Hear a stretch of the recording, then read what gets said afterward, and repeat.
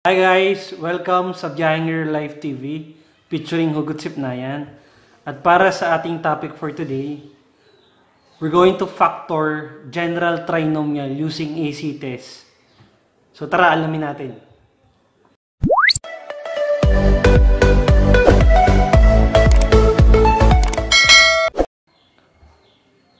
General trinomial is in one variable has the form of ax squared plus bx plus c, where a, b, and c are real numbers. To determine the factors of general trinomial where a is greater than 1, we use AC test. So AC test ang ginagamit namin kapag nagdi-divide kami o nagfa-factor ng general trinomial, na kung saan yung value ng a ay more than 1. Posible itong maging 2, 3, 4, or kahit anong number. Let us recall muna kung papaano mag-multiply ng binomial at papaano ba sila nagiging general trinomial. Ang example po ng mga binomial na ginagamit natin ay ang example natin na 2a plus 9 at a minus 5. When we multiply those using FOIL method, we've determined the first term by multiplying 2a times a, which is 2a squared, followed by the outer. 2a times negative 5 equals to negative 10a. We have the inner. For the inner, we have 9 times a equivalent to 9a. For the last term, we have 9 times negative 5, which is negative 45. So we combine the like terms. We have negative 10a and 9a equals to negative a. So our final answer is 2a squared minus a minus 45. Yung FOIL method na ginamit natin, syempre siya yung first, outer, inner, at saka last. Ginagamit natin to pag nagmumultiply tayo ng binomial. Kung napapansin nyo dito, yung sa first term po ng 2a plus 9, may 2. Yun po yung dahilan kung bakit nakapag-produce tayo ng a greater than 1. Sa expression natin ito, ang 2 ang a, ang negative 1 ang b, tapos ang negative 45 po natin ang ating c. Napapansin nyo po, yung first term, ang second term, at yung last term. So, ginagamit din natin guys ang vertical method sa pag-multiply ng mga binomials. When we multiply this using vertical method, ang gagawin po natin para po tayo nag-multiply ng mga simple number. First, we multiply them. We distribute negative 5 on each term of 2a plus 9. So, multiply natin siya isa-isa. 9 times negative 5 is negative 45. So, 2a times negative 5 is definitely a negative 10a. After nun, imumultiply naman natin yung a sa ating whole binomial natin na 2a plus 9. Ulitin ko ha. After nun, we multiply a to each term of 2a plus 9. So, after you multiply natin si a sa 9. We have 9a. We multiply 2a by a, which is 2a squared. After nun, we combine the like terms. The like terms negative 10a and 9a.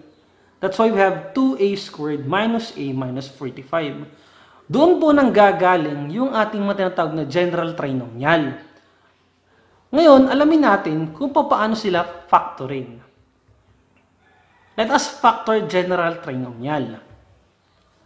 Ang ating pa-factorin po ngayon ay 2x squared plus 11x plus 12 using AC test. Ang first step natin is to find the product of the first term, ax squared, and c. Ang sinasabi ko po ay itong 2x squared na to at saka po itong 12. Tandaan natin, nasa form po sila ng ax squared plus bx plus c. So, pag multiply natin yung 2x squared at saka yung 12, makuha po natin ay 24x squared.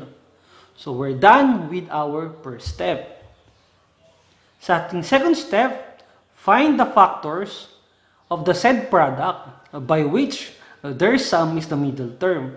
Hanapin natin yung factor ng 24x squared na kailangan lalabas ay yung 11x na ating middle term. Paano po natin gagawin yon? So, maglilista tayo ng iba't ibang factor na pwede natin gamitin para makuha ang ating 11x. Factor, tapos sum.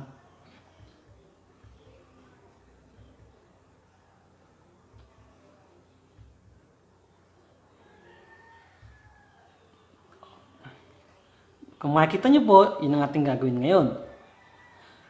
Nung sinulat ko lahat ang mga factor, ito po yung mga lumabas. Meron po tayong 2x, we have 12x equals to 14x, ang sum nila. May 3x, tas may 8x, meron po tayong sum na 11x.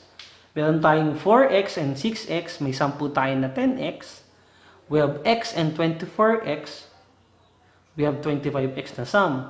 Nilista ko rin yung mga negative numbers.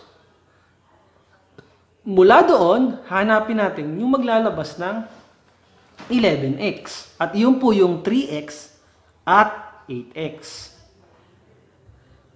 After natin gawin yun, nakuha na natin yung factor na maglalabas ng ating middle term. Ngayon po, we proceed to our step number 3. Ano bang step number 3 natin? Gagamitin natin yung factor na yun upang gumawa tayo ng factor box. So, we identify them. We have 11x now. We have the factor box. Sa factor box, ilalagay natin dito sa corner natin, upper left corner natin.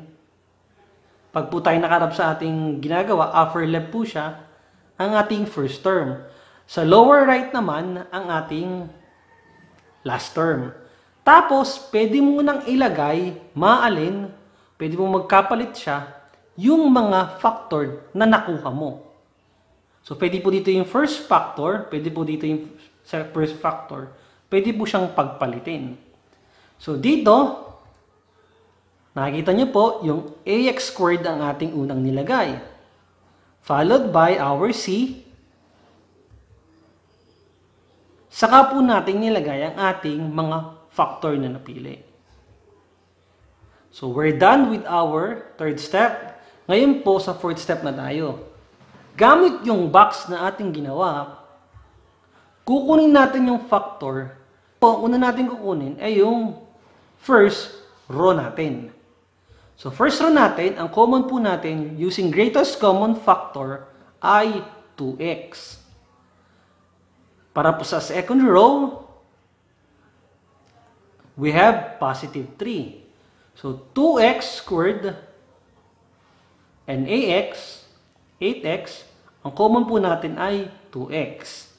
3x and 12, ang common po natin ay 3. Ngayon naman, ang kukunin natin ay column. The first column natin, we have 2x squared and 3x, ang common po natin ay x.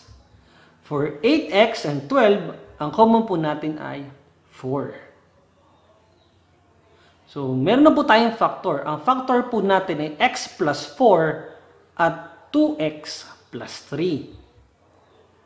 So, I repeat, based on our problem, the factors of 2x squared plus 11x plus 12 are x plus 4 and 2x plus 3.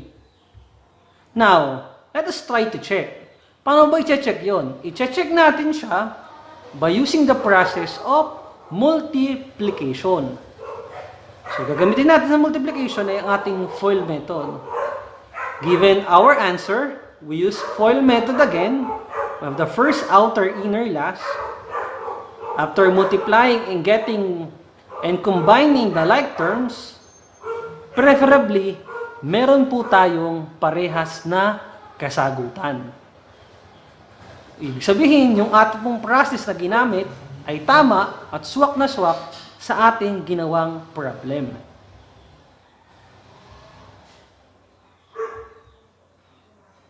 Okay? Now, ulitin natin ha, ano ba yung mga steps uli pag tayo ay nagpe-perform ng AC test?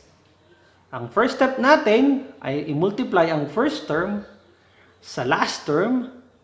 Pagkatapos nun, step number 2, hanapin ang dalawang factor ng product nito na maglalabas o ilalabas yung ating middle term ng ating trinomial. After po nun, gagawa tayo ng factor box na kung saan di po natin lalagay ang sa upper left po ang ating first term, sa lower right po ang ating last term, at bahala na po mag-interchange yung ating mga factor na nakuha. After po nun, pa-factor po natin by row and by column.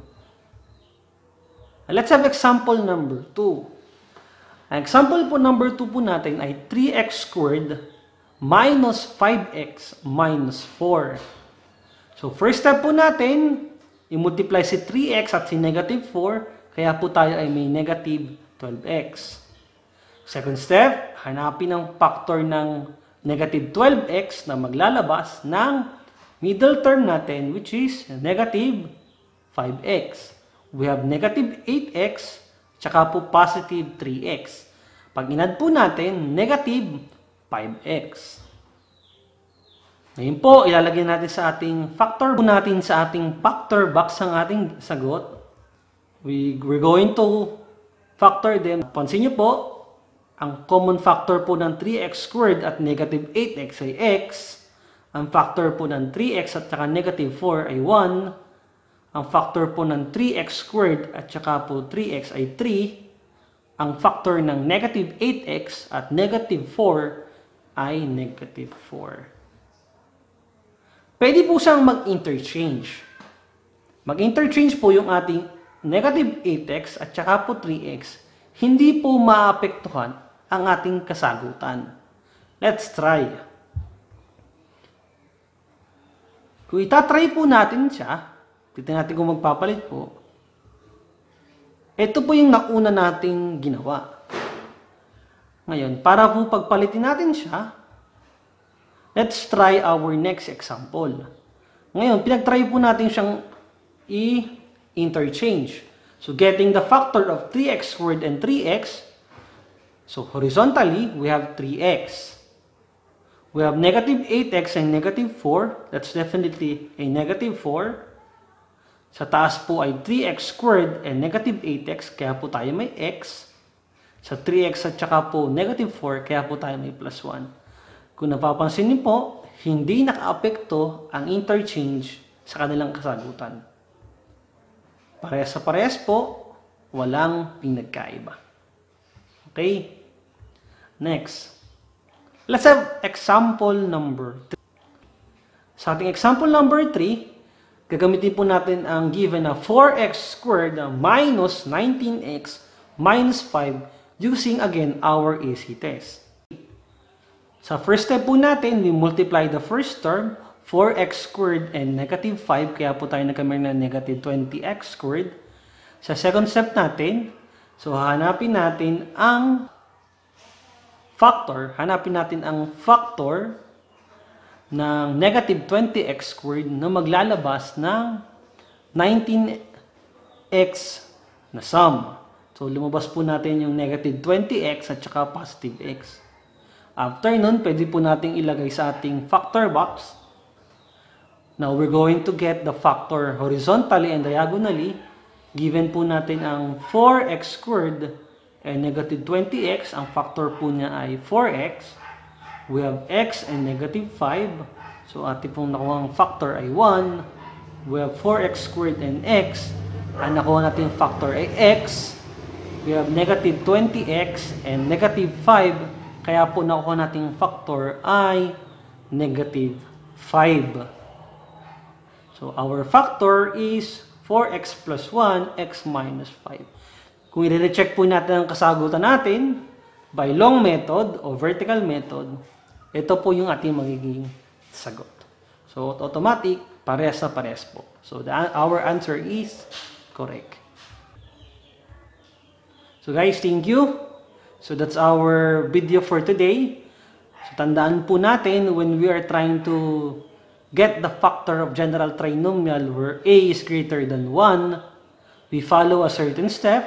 First step is to find the product of the first term and the last term. I'm talking about the ax squared and c. After that, step number 2, find the factor of that product by which the sum is the middle term. Number 3, construct your factor box.